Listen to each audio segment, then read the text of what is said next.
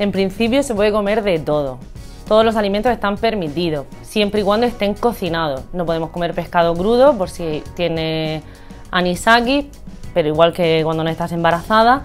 Y hay que tener mucho cuidado con el fiambre y la carne cruda, porque podría tener toxoplasmosis y ese análisis no te lo hacen. Entonces no sabes si lo has pasado ya o no.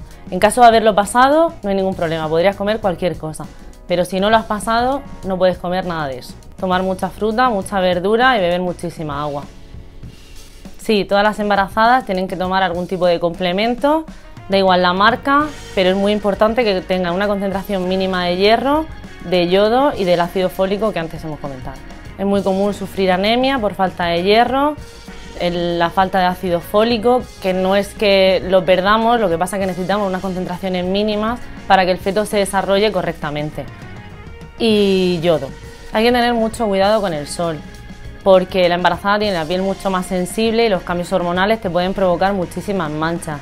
No es malo que el sol nos dé, para nada. De hecho es muy recomendable por el tema de la vitamina D, pero hay que estar muy protegida, hay que evitar las horas más críticas de sol, que son las de mediodía, pero por el resto del tiempo no hay ningún problema.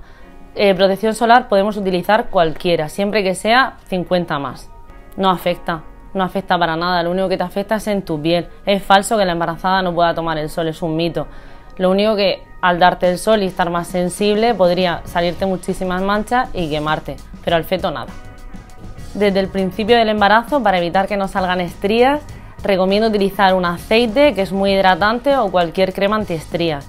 Una vez que hayamos dado a luz, para evitar que se queden marcadas, podemos seguir utilizándolos. Pero si desde el principio utilizamos cualquier aceite o cualquier crema antiestrías, no tendríamos por qué tener ninguna. En el primer trimestre no, en el primer trimestre lo recomendable es guardar bastante reposo, ya que el feto no está perfectamente anclado y podríamos tener un desprendimiento. Una vez que hemos pasado los 3 primeros meses, vida normal. Si estás acostumbrada a hacer pilates, continúa haciendo el pilates. Avisa que estás embarazada porque siempre te harán algunos ejercicios más prácticos, sobre todo para el suelo pélvico y andar. Lo demás es que puedes hacer vida totalmente normal.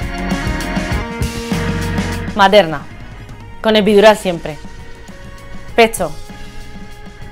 Sin piña.